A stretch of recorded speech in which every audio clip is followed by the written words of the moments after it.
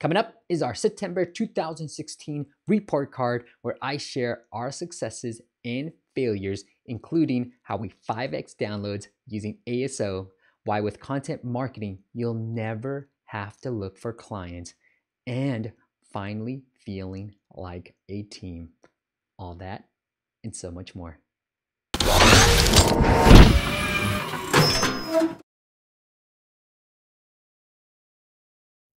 What is up, App Nation? It is Steve P. Young, founder of appmasters.co, and I'm here with another monthly report update for you guys. I want to keep things transparent, keep things honest as much as I can for you, and kind of share our wins and losses from September 2016. So let's get started.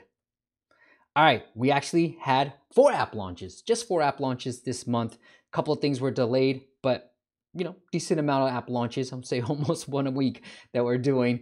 So that was pretty cool. Unfortunately, some of the failures we ended our streak of, I think it was 4, reached up to 4 consecutive months of Apple features. So no Apple features this month, unfortunately, of the 4 app launches. I had high hopes for a couple of them, and it just didn't pan out because, Apple has its own thing, but real good lessons from it. All right, so let me go through some of the successes from a PR side.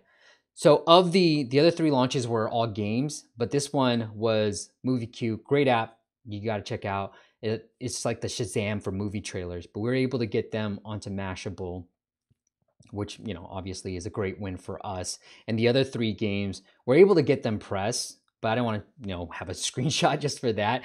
Any game we can literally get onto Social Times. They write a roundup every Friday, so all those 3 were incorporated into a roundup every Fridays.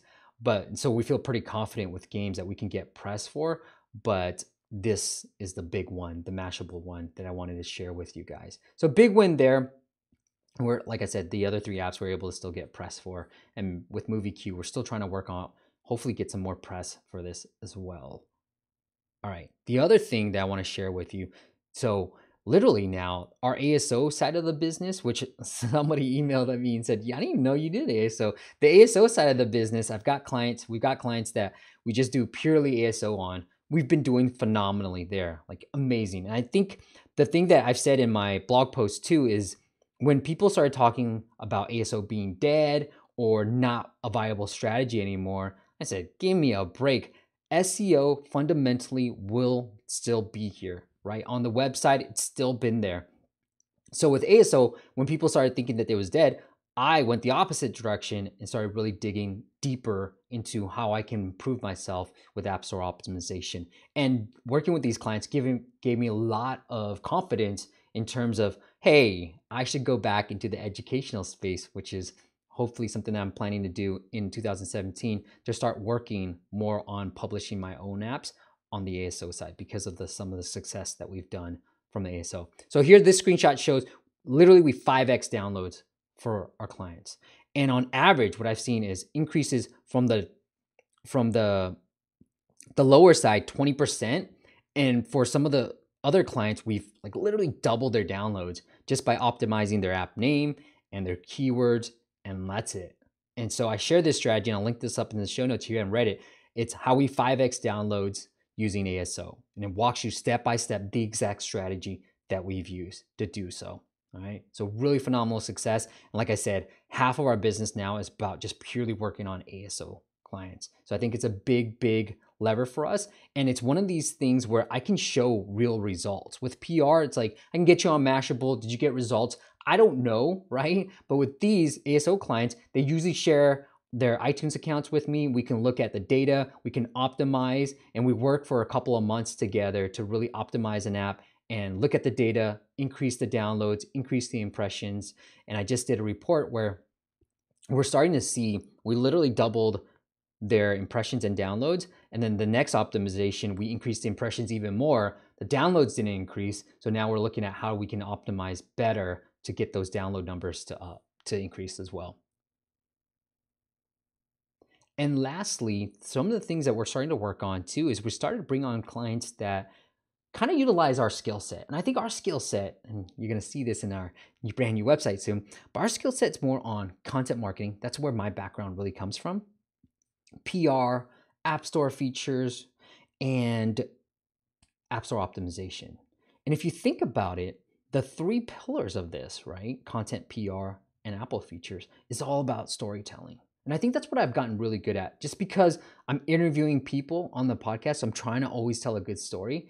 And I want to utilize all our strengths into helping other app companies. So we started working with app service providers and really helping them with their content strategy, with their PR. And I think that's a big, big focus for us in the future. So if you're interested and you're an app provider, then let me know, because I think we can help you out with that too. And I gotta tell you guys, if you're listening to this or even watching this, I love you. The audience is amazing. Any new sponsor that comes on, people check them out. People have said, they use TrendPie or they use B7 Dev and they've got really, really good results. And I'm starting to hear from TrendPie. They're starting to see some really good results through the podcast sponsorship. So thank you guys so much. And I wouldn't recommend something if I didn't really fully trust them myself. Okay. So the next thing that happened is we actually feel like a team now. Oh my goodness. This is amazing, because I've always felt like I've been doing, sometimes I never said consultant. I've always said agency, because I didn't want to be a one-man show. Although a lot of it was, we've always had a team, but a lot of it was me doing a lot of the different things. But now I've hired 2 other people. So now we're a team of 4, amazingly enough, and it feels like a real team. So some of the struggles for me now is, how do I become a good manager? How do I feel like I'm pushing the team and getting everything out of the team that I can get out of and still not be a dick? That's what I'm trying to figure out. So if you got some suggestions, if you're hearing this, let me know. I've read a couple of different things from some of my friends who talk about how to do this, but that's the thing that I will continue trying to improve on, is how do I become a good manager, and how do I force my team to still have the same passion that I have for every single one of our clients? And we say, look, we want to do really well, even if we don't believe in the app, or maybe the app isn't as up to par as we can, we want to do really well for them. The other thing I want to mention, I don't have a slide for this, is I want to compare 2 clients of mine in the past. And one is someone that we launched in September, and one was one that we launched in July. And I want to they're very similar. They're word games, they're games, social aspect of it. And I want to take this opportunity to say, look, really, if you've got I would say a non-casual game, right? And there's some social components, or it's just not something that like a catch app style game, then I would say take your time with it. The client that we had, I felt like rushed the soft launch. I said, hey, you should take your time with the soft launch. They soft launched for a week and then they launched it. And one of our reporter friends at Adweek said they were interested in covering all on its own. But unfortunately, the app wasn't working up to par. And I felt like with these social type of apps, take your time with it. Take your time. Make sure you soft launch. Make sure you get feedback. Give yourself time to get feedback, and then do an optimal launch. The other client that I mentioned before, we got him featured by Apple. He kind of took my advice, and I said, wow, like if you just trust me, if you hire us, if you're interested in working with us, just trust me. I'm I'm really deep into the app space, just because of the podcast and the amount of people I talk to, because of the mastermind that I run, because of everything. I'm so engrossed in the app space that, like, just trust me. I understand. I talk to people, right? And I'm not just going off of my own experiences. I'm talking about other experiences too. So just trust me. If you do want to work with us and our team, just trust us when we say, look, we should do this, and just take our time. And something that I had to take my own advice on. I wanted to launch a brand new website, and I said, no, do you want to do it right, or do you want to do it fast? So just remember that. Do you want to do it right, or do you want to do it fast? Sometimes you got to balance the two. Okay. All right. So I want to kind of end with this: what worked and what didn't work. This is the same exact format. My favorite book, this was a book I've read a long time ago, but I thought this was worth mentioning. The Hard Things About Hard Things. Phenomenal book. It talks about Ben Horowitz, who runs a fantastic VC firm right now. Just from what I've heard, I'm not in the VC space, but anyways, he talked about running like a humongous company, right? And then dealing with some of the same things that I was dealing with. And I said, wow, if this guy who's running a huge company is still feeling the way that I might be feeling about things, that's pretty cool. So it was a really good reminder, and I really, really did love that book. The tool that I've been using a lot is Mobile Action. Now, I know Sensor Tower, I've been talking a lot about it. I think the UI on Sensor Tower is frankly a lot better than Mobile Action, but I'm really trusting Mobile Action's data a little bit more. I'm gonna have a video soon comparing Mobile Action, Sensor Tower versus App Store. Real, God's data. So I wanna see how they both compare, and I've been seeing that Mobile Action is a little bit more accurate, and even from a rankings perspective. So if you're relying on Sensor Tower for your rankings data, what I've seen, because I'm doing so much ASO work, is that Mobile Action is actually a little bit more accurate. On top of that, App Tweak is probably the most accurate when it comes to the rankings data. But App Tweak, sorry, Lori, the website goes down a lot, unfortunately. Okay, so I'm just gonna call out everybody because I'm not affiliated with anybody, really. Mobile Action is going up. For me, it's number one. If I had to rank them all, it'd be Mobile Action, Sensor Tower, and then App Tweak. And if you want to start using Mobile Action, use the promo code AppMasters and you get 20% off. But Mobile Action has been sort of my go-to tool. When I'm doing optimization reports, I actually use the data that Mobile Action says to kind of decide what to do.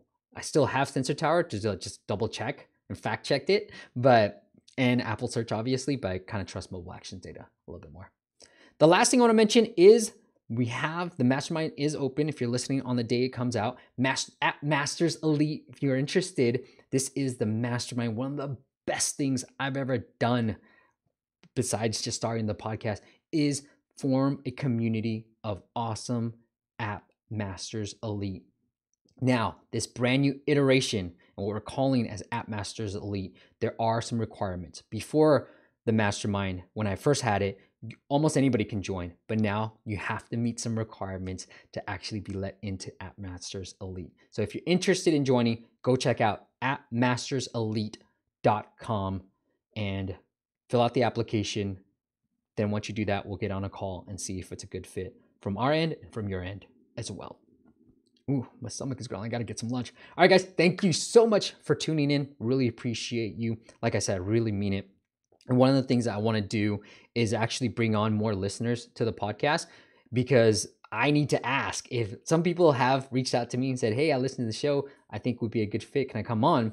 And I say, I obviously do my due diligence, but I let them on. But I want to sort of get more people who listen to the show to come onto the podcast, because what I've learned is I learn about you and your success when you say, hey, Steve, I want to hire you for a launch. And I listen to the show. I'm like, wow, you've had some amazing success. Do you want to come on? And that's how I normally learn about people, but I'll send an email. So if you're not on our email list, appmasters.co, sign up for that email list, because I will send an email out asking for people who want to come on to the podcast and share your success story along with tips that you can provide for the audience. All right, guys, that is it. The podcast is coming up on 500 episodes. I have no idea what I'm going to do, but I'm going to hopefully do something special. I will do something special. I just don't know what. I'm trying to book this crazy guest. She said no already, but I'm going to try to ask her again. So we'll see how it goes.